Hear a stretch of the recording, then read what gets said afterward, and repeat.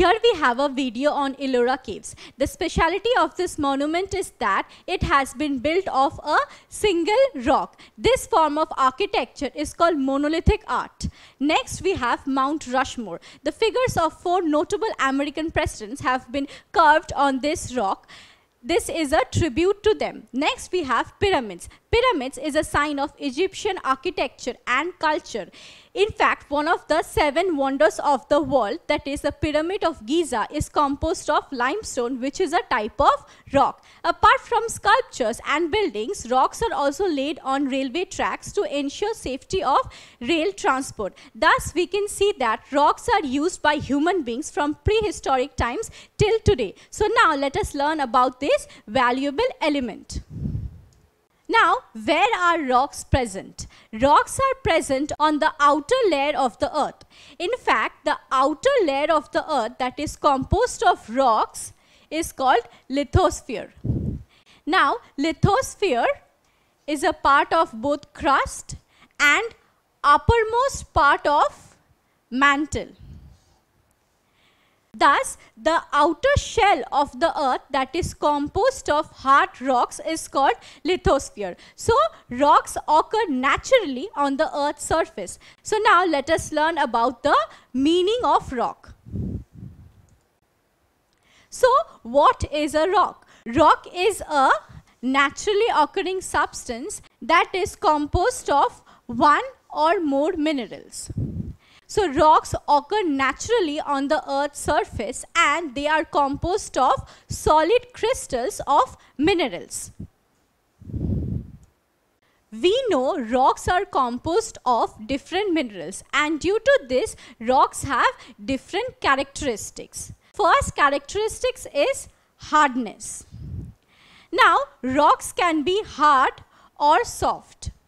For example, we saw in the previous video that rocks are also laid on railway tracks. Now these rocks are very hard, whereas rocks can also be as soft as clay. Thus, rocks can be hard or soft.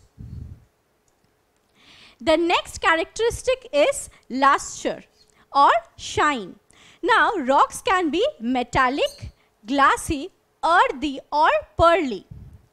For example, a rock which is rich in a mineral called quartz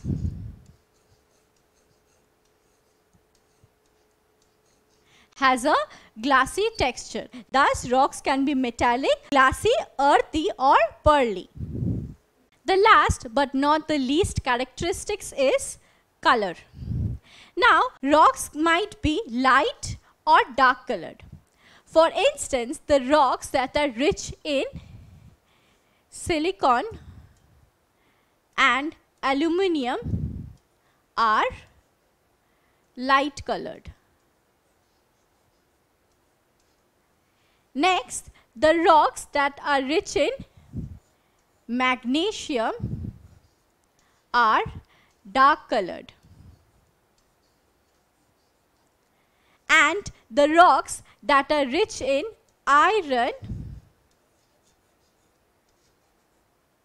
have a red hue. Therefore, we can see that due to presence of different minerals, rocks have different colors. Thus, rocks might be light or dark colored. So, we have learnt about different characteristics of rock. The first characteristic is that rocks can be hard or soft.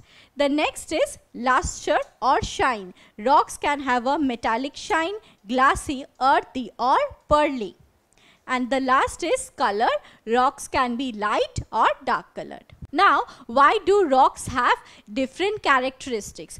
Rocks have different characteristics because of the presence of different minerals. Now, both rocks and minerals occur naturally on the earth's surface, but there is a difference between them. So, why do rocks have different characteristics? Rocks have different characteristics because of the presence of different minerals. So, what is a mineral?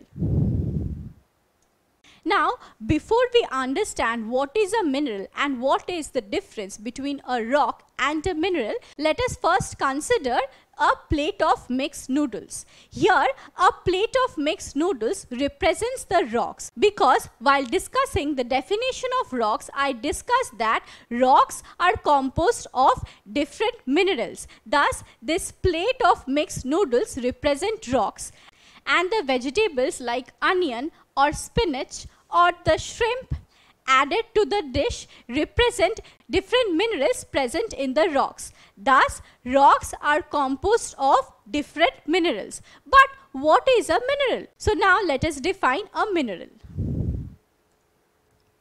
So what is a mineral? A mineral is a naturally occurring inorganic substance with a definite chemical composition and a crystalline structure. So a mineral is a naturally occurring inorganic substance. That is, minerals occur naturally on the earth's surface, and it is a solid substance. That is, it is hard and solid.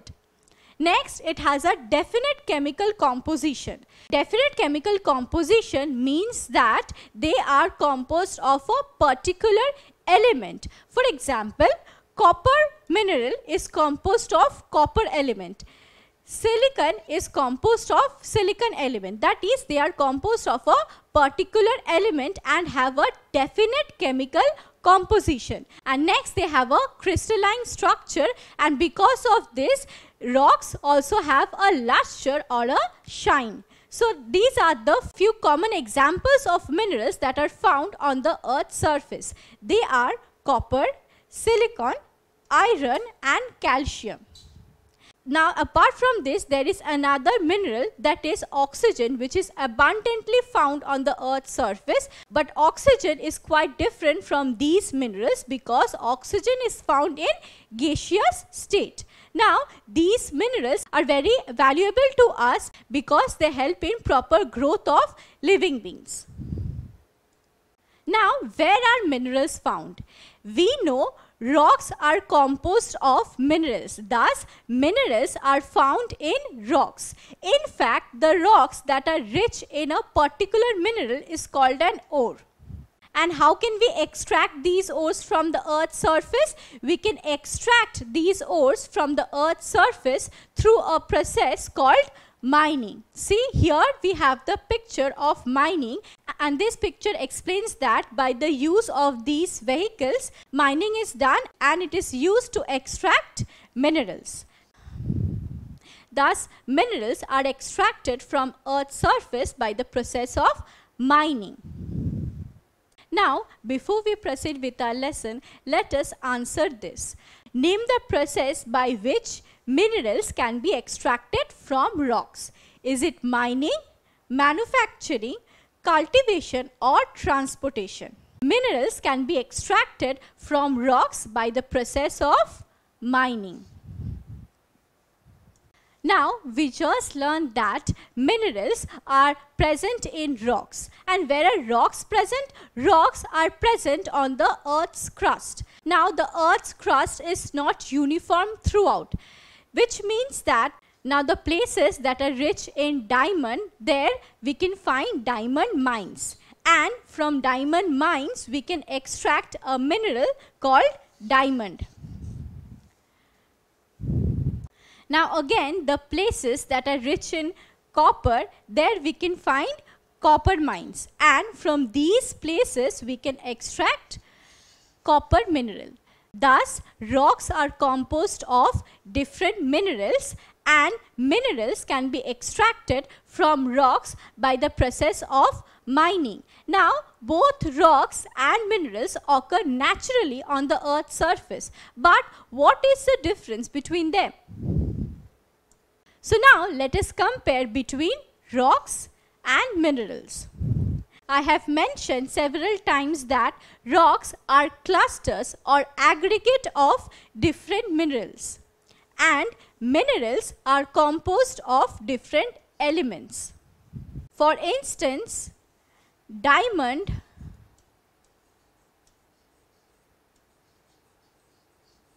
is composed of an element called carbon. Copper is composed of copper element. Now, rocks are heterogeneous and have no definite chemical composition, while minerals are homogeneous and have definite chemical composition. Now, what does this mean?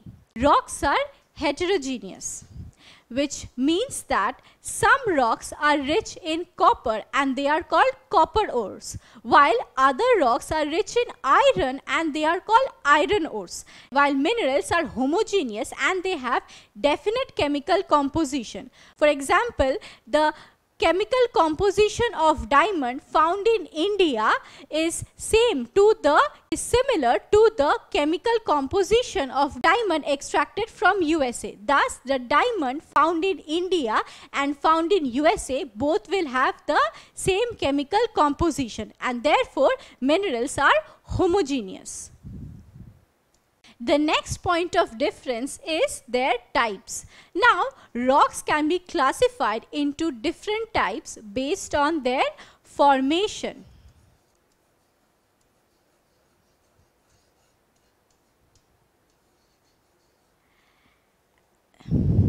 That is, the different types of rocks are igneous, sedimentary, and metamorphic.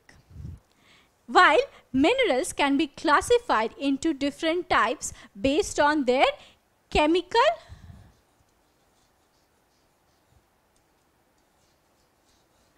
composition.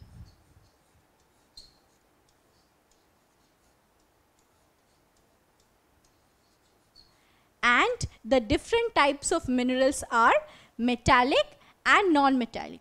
Now, an example of a metallic mineral is copper, and an example of a non-metallic mineral is diamond. So, here we have understood the differences between rocks and minerals. Rocks are composed of different minerals, while minerals are composed of different elements. Rocks are heterogeneous, while minerals are homogeneous and have a definite chemical composition. Rocks are classified into various types based on their process of formation. They can be igneous, sedimentary, and metamorphic, while minerals are classified into metallic and non-metallic based on their chemical composition. So, we have understood what is a rock and different characteristics of rocks. We also discussed that rocks are classified into various types based on their process of formation, and they are igneous, sedimentary, and metamorphic. So, in our next videos, we will discuss about these different types of rocks in details. Don't forget to subscribe to our channel and hit the bell icon. You can also register for free at DeltaStep.com or download the DeltaStep app to learn one-to-one with our amazing teachers or to get access to our 5,000 amazing videos as per your school syllabus. Master each topic with our adaptive practice technology. Get million-plus questions with step-by-step solutions and unlimited mock tests. Get all your doubts resolved instantly. Learn via games and win amazing prizes like PlayStations and iPads. So at DeltaStep, learning is not just fun and easy, but it's rewarding too. So register for free now.